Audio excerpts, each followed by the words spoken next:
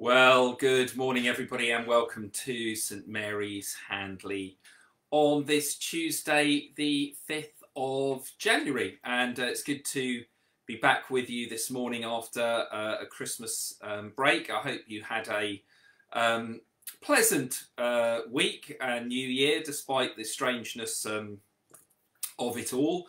And of course, here we are today in another national lockdown, which really, I'm sure, comes as no surprise to anybody. And for what it's worth, though I appreciate it does create real difficulties for businesses and all sorts of things, there certainly is some logic to it.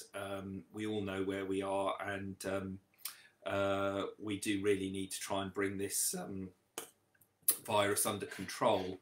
And this new variant is proving quite tricky and increasing numbers, and we want to make sure that our hospitals don't break under the strain.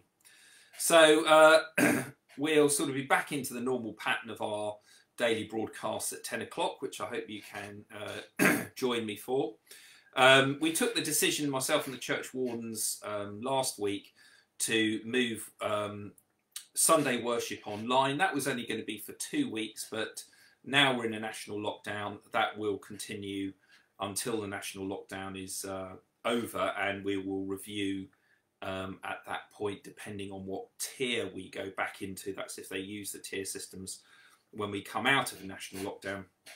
Depending on what tier Dorset is, we will decide after the February half term whether to resume physical worship again in our churches. However, that said, one of the big differences this time, unless we get told something different over the next few days, is that our churches are not going to be locked. So during the first lockdown back in March, we were instructed to lock our churches and people weren't able to come into them at all, which really did create quite an outcry from both clergy and laity and people in communities.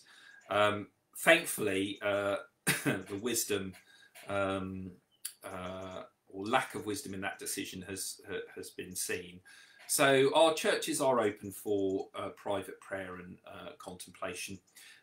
So, you know, if you're having your daily walk or constitution and you would like to go into St Mary's or St Rumbold's, then please do observe all the rules that we've got used to. There is hand sanitizer in the church, and observe social distancing if you find other people in there. Obviously, if you go in the building and there's a couple of other people, 2 or 3 other people in there sitting there quietly in prayer, it doesn't mean you can't go in. Just maintain a social distance and avoid the temptation, as is often the case, to stand there and chat to them, because that's really what we're not supposed to do. So our churches will be open. And of course, tomorrow is the Feast of the Epiphany, though we celebrated Epiphany Sunday last Sunday. Our Christmas decorations are obviously going to be taken down over the next couple of days, but the full-size nativity scene and the smaller nativity that's on the side altar, of course, that stays. The nativity scene should stay until the Feast of Candlemas, the presentation of Christ in the temple, which is the 2nd of February, which really marks the sort of end of the Christmas celebration. So though a lot of the fairy lights and things will disappear, and the floodlights from the outside of the church, you will still go to church and you will still find the nativity scene there for the time being. Okay, just to let you know, the larger scene may disappear before the 2nd of February, because that's just dependent on the good ladies of the WI and such like, when it's convenient for them to take it down. But our churches are open, which is good. Yes, third lockdown. I almost said second lockdown, and clearly this is not going to be a fire break as we had about a month ago or so. It looks like that this lockdown is going to go well into February, possibly the beginning of March. But in a sense, we should be dab hands at this now and sort of know the score. Now, I haven't read all the new rules that have come out, though I believe they're very similar to the lockdown in March. But the overriding message is stay at home and don't congregate and gather. But of course, we can go out for exercise and to walk and such like. And as far as I'm aware, though, I need to check. They haven't put a sort of a distance thing on that, so you know, within a sort of sensible amount. If you're deciding to go walking in Snowdonia, that probably won't happen. But if you jump in the car to go up to Wynn Green or something like that for a walk, I don't think that's going to create a problem. But of course, you can only meet with one other person physically outside, so it's unless they're from your household. So it's avoiding that. So there we go. What is there to be said? I think all of us were expecting this in some shape or form. We managed to celebrate Christmas in some ways and such like. Some people would argue that in a sense we're probably paying for it now. But this new virus, the virulence of it, is sort of probably something that we weren't quite expecting or didn't fully understand. But there we go. So a few other things. Just a reminder, of course, that the local support network, the Handley Support Network, that is still up and running. And though over the past few months it might not have been as active as it has been in the past, because things have been a little bit easier. Of course, that still is in existence, and there is still teams there covering various areas. I'm part of Team 4, which covers Pentridge and Woodyates. Email from Andy Turner this morning, who sort of organises it, was just really sort of saying if to spread the message to friends and neighbours via social media or wherever you communicate with them. If anybody needs any help and support, they just need to contact Andy or one of the support team. They can even send a message to me and I'll get it back to Andy. You know, if people need prescriptions picking up, food picking up, if they're having to shield because shielding has come back, or if they're having to isolate because they've had a positive test or they've got symptoms, then there is a team of people to help. Of course, our local village shop, the Nisa, will still be opened, and food supplies are there. Now, one thing that Andy did send me this morning, which I'll pass on to Mike to send out with the link for today. So it's this My Coronavirus COVID Emergency Plan. It's quite a good thing. It's just something you can go through, and it just helps you to think about the key points of what you might need to think about over the next few weeks. Put down some particular important telephone numbers, and the suggestion is, in a sense, that you stick this on your fridge or somewhere that it's very, very obvious. Should you need help, or a family member or something, you've immediately got this and you can go to it and know what to look like. So we'll send this out. It's a useful little tool. So there we go. Right, well, let's just have a look at the Bible reading today. Just to say, thinking ahead a little bit, because obviously Lent will begin while we're in lockdown. So I'm going to have a look at seeing what we could do as an online Lent course or Lent gathering. We'll probably use Zoom for that. So I will be having a little bit of a think about that. And I've got a meeting after this with one of my Rural Hope colleagues, Janet Smith, because Janet and I have been tasked by the diocese to come up with an online webinar to help churches look at how to possibly celebrate the Easter feast this year.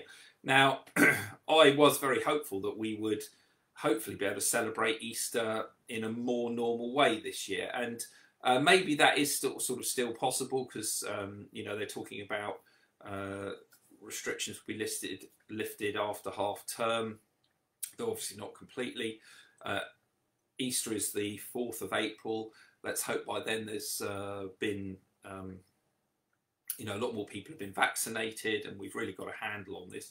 Now, though, in a sense, I'm fairly sure that we're not going to be able to have a large service in church, because I'm sure social distancing restrictions will probably be with us well into the spring, or probably the early summer, until we reach that crucial threshold of the number of people that need to be vaccinated. But I am hoping, in a sense, we can do more than we did last year, which was, we were in mid-lockdown and we weren't really able to do very much, but that we can do some more stuff outside and such like. As the weather improves, though it's very cold at the moment, we will explore the possibility of doing some more prayer walks and things like that in due course. But that will be after that half-term threshold, when the government will sort of review the situation and schools are likely to go back. Anyhow, we're in Epiphany now, and the feast or the season of Epiphany really deals with the revelation of God through Christ, and the readings that you tend to have over this period, in a sense, highlight Jesus's divinity and this sort of revelation of God coming into the world. So that's the sort of theme that we'll get for the readings over the next few weeks. And this time of year always brings back very fond memories, because this day, I think it was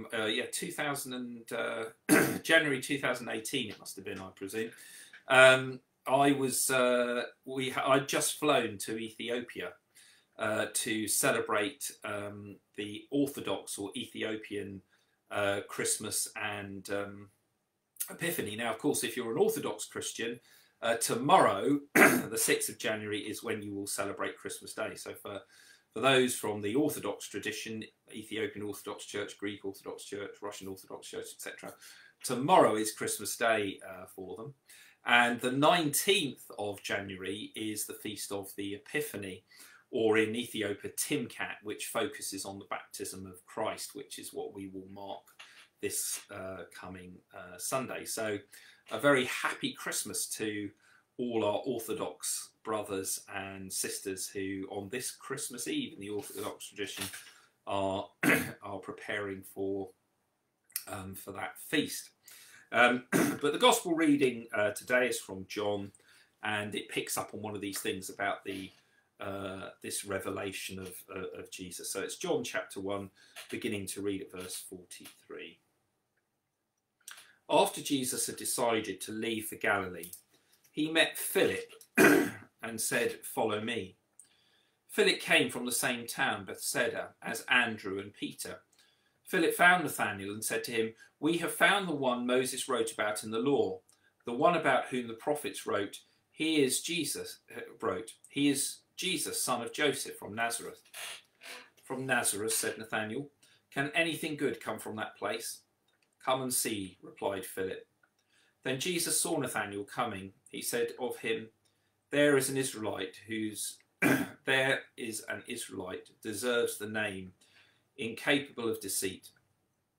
"How do you know me?" said Nathanael. "Before Philip came to you," he said, "I saw you under the fig tree." Nathanael answered, "Rabbi, you are the Son of God. You are the King of Israel." Jesus replied, "You believe that just because I said I saw you under the fig tree, you will see greater things than that." And then he added, "I tell you most solemnly, you will see heaven laid open and the Son of Man and the angels of God ascending and descending." This is the gospel of the Lord. So there, in a sense, we have that first sort of early reading of Jesus beginning to gather the disciples round him. And in a sense, what I've always loved about that reading, and in a sense, it underlies all the sort of contacts with the disciples. Because let's face it, they weren't really the most ideal bunch of people that you would sort of gather together to begin this very, very important mission. But of course, God and Jesus, as the Messiah, sees beyond the veneer, the surface. He looks into our hearts. And because he is God, because Jesus is God, he not only sees us as we are now, he knows the full potential that we have, what we can become. if we simply take up that call to follow him. And I think that's really, really important, particularly in today's world and the mission of the church today. We often write people off if they don't fit into a particular mould. And God isn't like that. Everybody, no matter what your background, where you come from, what your educational status is, everybody has potential in the eyes of God. And God wants to let that potential, in whatever way it is, flourish. Very late last night on TV, as I was channel flicking, I noticed the film Forrest Gump was on, film that came out, well, must be, gosh, well over 20 years ago now. And of course it was a huge hit at the time, and I'm sure many of you have seen it. And what's so remarkable about that film is that, of course, Gump is seen to sort of not fit in with the norms of society. You know, in condescending terms, he would have been described as a simpleton. And but when you watch the whole film, and as he's sitting on that bench telling the lady his life story as he waits for this bus, you suddenly realise that this man is extraordinary. Though, despite his own sort of limitations, his learning difficulty, I think would be probably the best way to describe it, he's accomplished a huge amount in his life and done some extraordinary things.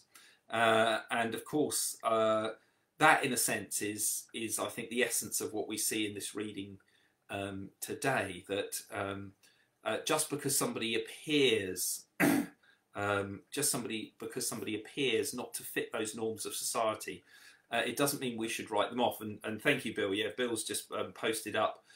Rain Man is another brilliant film with starring Dustin Hoffman and Tom Cruise, a similar sort of thing. So I love that fact that in all of us, God can see the potential. And that's really vital for the mission of the church, because regardless of where we are in church, however old we are, whatever it may be, I absolutely believe that God has a purpose for us. And through that purpose, we will not only help grow his kingdom and take an active part in that, it will also help us to flourish as well and to become full human beings in the eye and image of God. And that can be difficult sometimes, because sometimes it does mean that we have to be prepared to step out of our comfort zones. And of course, this is most brilliantly shown in the Gospels when Jesus asks Peter to step out of the boat. And as I've said before, the boat absolutely symbolising what Peter knew well and felt comfortable about. And in a sense, one of the things this pandemic has taught us is it's taught us to, or forced us to think about life differently, to view things from a slightly different perspective, and maybe to step out of our comfort zones at times. So the reading there of the call of the early disciples. Anyhow, folks, I hope you have a good day today. I'm just getting back into the swing of things. First day back at work technically today. I'm going to have a look at some things that we can possibly do over the coming weeks during our 10 o'clock broadcast, some reflections or meditations or something. So that will happen.